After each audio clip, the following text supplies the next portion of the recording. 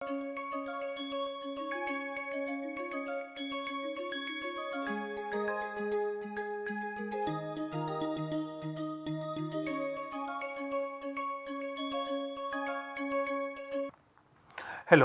welcome to the lecture number 24 of the course Quantum Mechanics and Molecular Spectroscopy.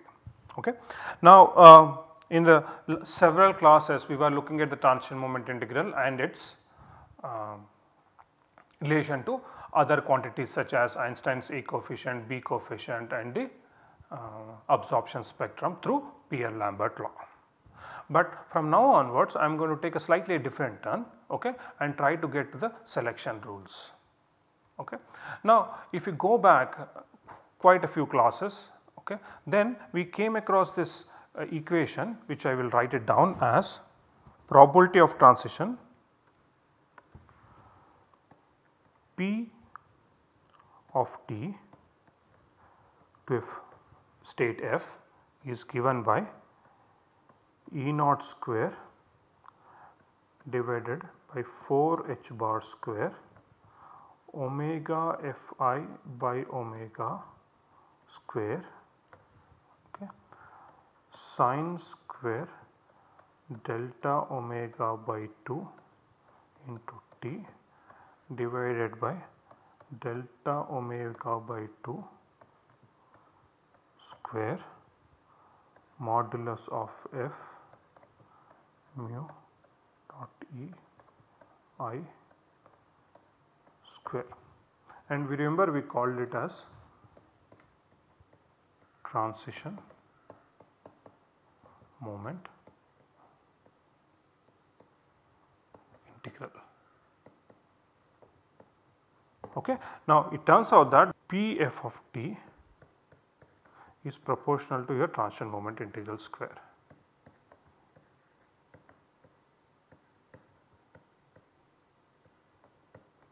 So, what are you doing here? You are going from a state I to state f. Okay. And we also related all this to Einstein's A coefficient, Einstein B coefficient and the extinction coefficient through Beer-Lambert law. We also looked at the line shapes. Okay. All these experimental quantities could be related to this. Now, it turns out that if I slightly rewrite, so in the vicinity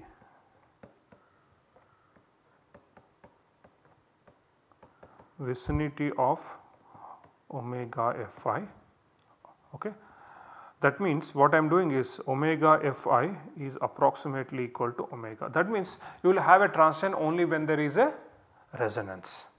Okay. So, in that scenario one can rewrite this equation P f of t.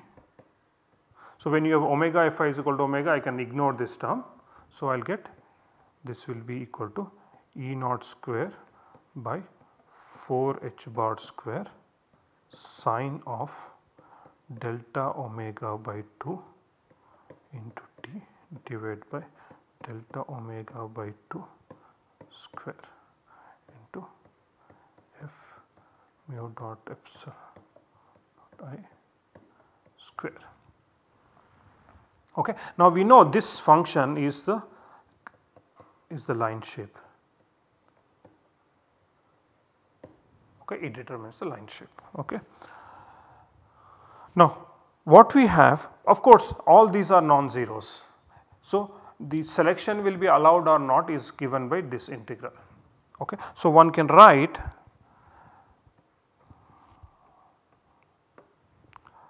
transition moment integral TMI is equal to f mu dot epsilon I. Okay. This is my transition moment integral, and whether the transition from 1 to 2 or f to I will be allowed or not will depend on this integral. If this integral is 0, the transition is forbidden. If this is 0, then it is forbidden.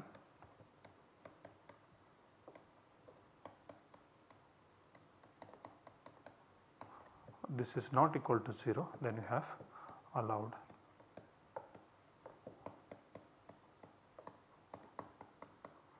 and 0 not equal to 0, they combine what is known as selection rules.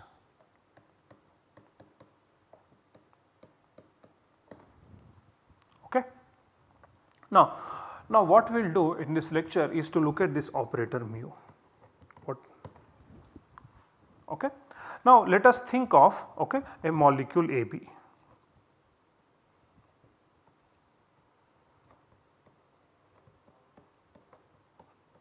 Okay. So the two atoms A and B are combined, okay, and A and B, because they are not the same, so there will be, say, let us say delta plus and delta minus. So you have a dipole.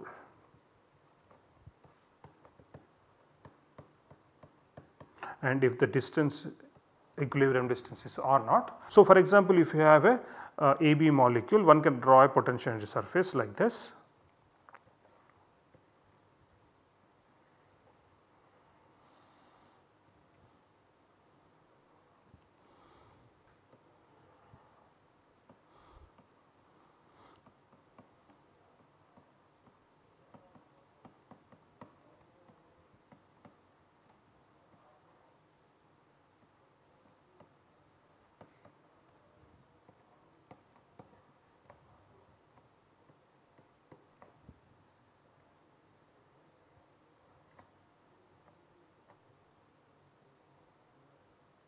That is the 0 of energy and the distance goes to infinity asymptotically. Okay.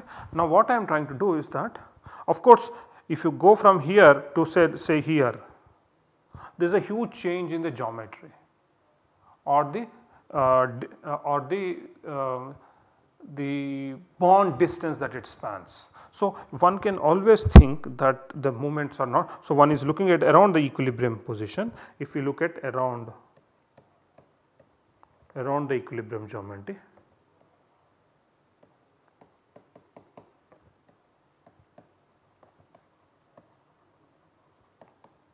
one can write mu as a Taylor series expansion.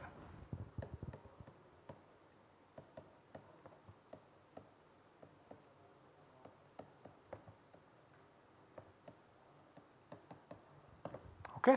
So what I will write, mu is equal to mu naught plus d mu by dr evaluated R naught into R plus d mu d square mu by dr square evaluated R naught into R square plus d cube mu by dr cube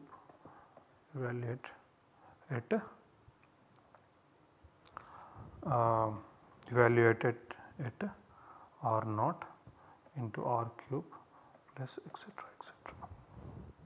Okay. One can write a Taylor series. Now let us look at it in a slightly more useful way. So the dipole moment mu is a Taylor series expansion, some fixed constant, plus d mu by dr at R naught multiplied by R plus 1 over 2 factorial d square mu by dr square R naught into R square plus 1 over 3 factorial d square mu by d R cube evaluated R naught plus R cube plus etc. So this is how I can write my mu as a Taylor series expansion around the equilibrium geometry, and this mu naught is the permanent dipole.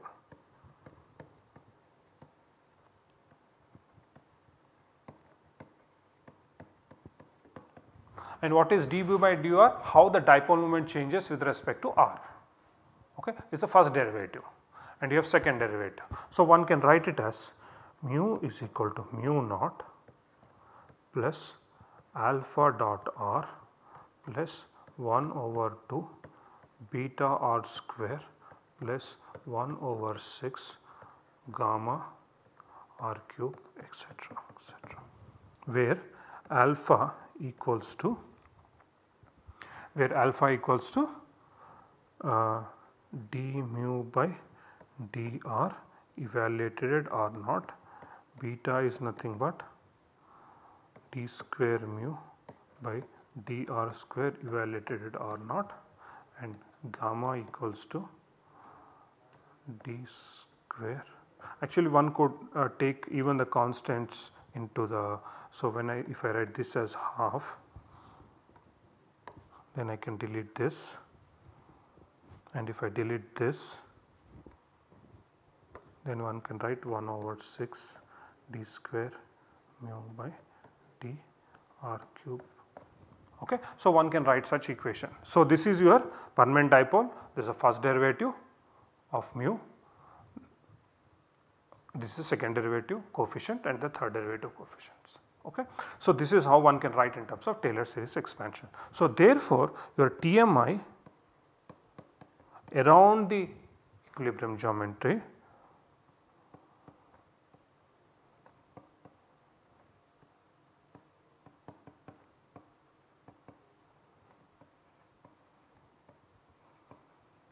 is given by f times mu naught plus alpha dot r plus beta r square plus gamma r cube plus etc., etc. So this is the transition moment that we need to evaluate. Okay. When I say dipole moment, it is basically linear combination of permanent dipole moment and its derivative at various levels of various degrees with respect to r. Okay. So this is the transition moment integral that I need to consider.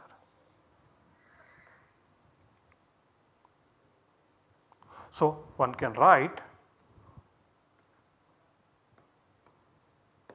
therefore one can write T mi is equal to f mu naught plus alpha r plus beta r cube plus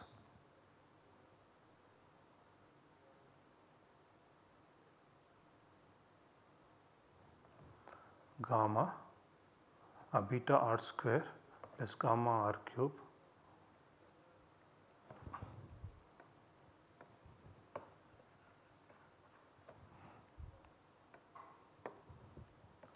beta r square plus gamma r cube plus. So that is the transition moment integral I am interested in. Okay. Now let us look at this equations phi and. Okay. So what are my solutions? So what are my solutions? I said H naught into I is equal to I and H naught into F is equal to EF. Okay. What are my H naught? H naught is the Hamiltonian for which I know the solutions. So E and EF are the eigenvalues of the functions, eigenfunctions I and F. Okay. Now what is H naught? That is the thing that we have to figure out. Okay. In this course from up till now we have never bothered what is the H naught. H naught we just assume is some Hamiltonian for which we know the solutions, and once we know the solutions we can evaluate the transition moment integral, and that transition moment integral can relate it to various experimentally measurable quantities. But right now we have not even thought about what the H naught could be. Now if you write the entire molecular Hamiltonian, which I am going to write, so H molecule, okay. So H naught molecule is nothing but minus H bar square by 2 sum over alpha del square alpha by m alpha, that is the kinetic energy of the nuclei where alpha is its index, minus H bar square by 2 me sigma over I del square I. So I is the index on the electrons, so the kinetic energy of all the electrons, minus attraction between the nucleus and all the electrons. So this will be 1 by 4 pi epsilon naught sum over alpha sum over I z alpha E square by R alpha I. So, that is the distance between the electron and the nucleus. Then you have a nuclear repulsion. So, that is equal to 1 over 4 pi epsilon naught sum over alpha sum over beta greater than alpha z alpha z beta E square by R alpha beta, that is the nuclear repulsion, because alpha and beta are two nucleus and you do not want to count the repulsion between the same nucleus, that is why alpha is not equal to beta. And then you have to have only one if alpha is if nucleus 1 is repelling 2 nucleus 2. So, it is same as nucleus 2 repelling nucleus 1. So, to make sure that you do not repeat the terms, use this kind of notation, plus similarly with the electron 4 pi epsilon naught sum over I sum over j greater than I E square by R I j. So, you have 5 terms. So, this is Ke of nucleus, Ke of nuclei, this is Ke of electrons, this is nothing but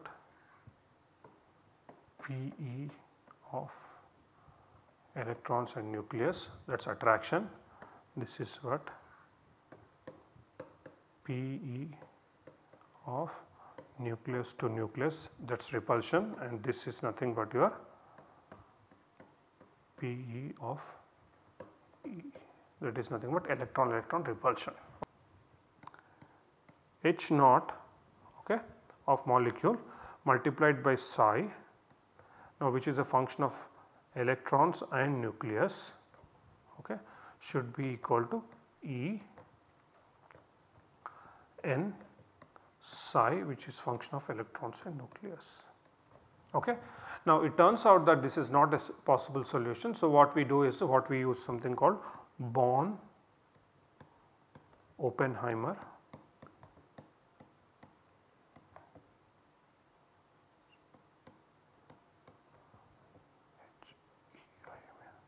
approximation.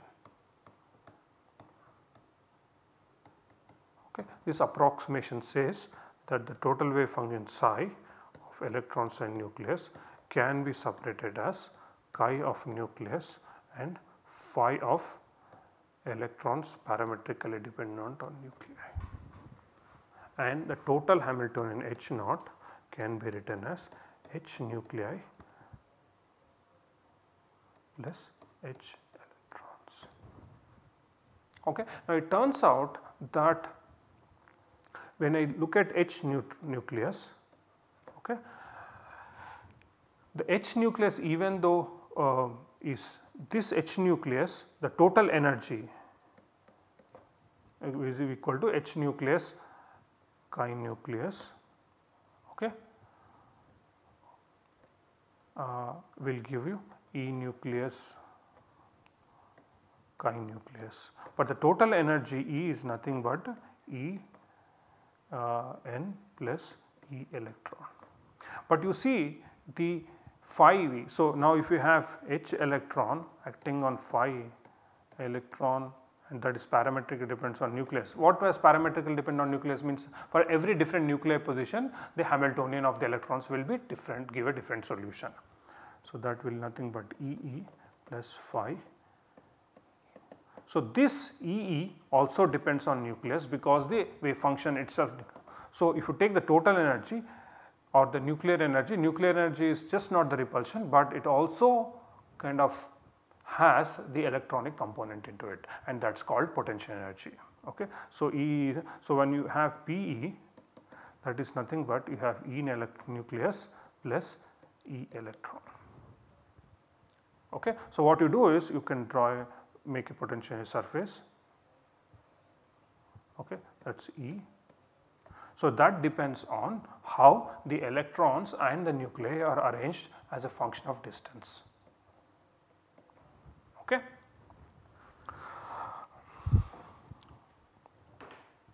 Now, now one of the issues that we have is the following. So, when you have total wave function, okay, which is when the total wave function psi of E comma n is nothing but chi of n into phi of E and parametrically depend on n. Okay. Now, this is my total solution, okay, and of course, it will have its own quantum numbers. So, what I am looking at is the following, okay. I am starting from a final function f. Now, this f function, okay, could be written as the following.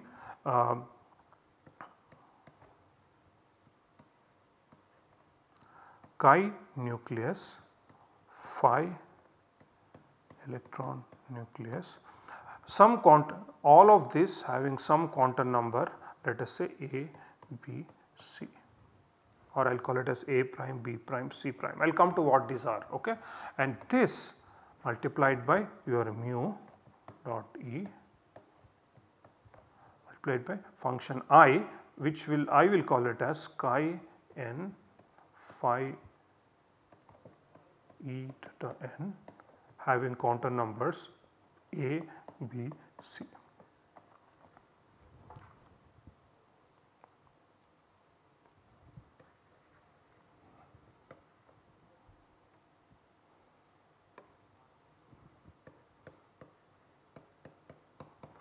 Okay. So, what I am trying to do here, I am going from a single wave function, initial wave function which will have quantum number A, B, C, and these quantum number could involve the nuclear quantum numbers or quantum numbers related to the nuclear motion and the quantum numbers related to the electronic motion, and with some values A, B, C, and I am going from there and changing my quantum numbers to A prime, B prime, C prime.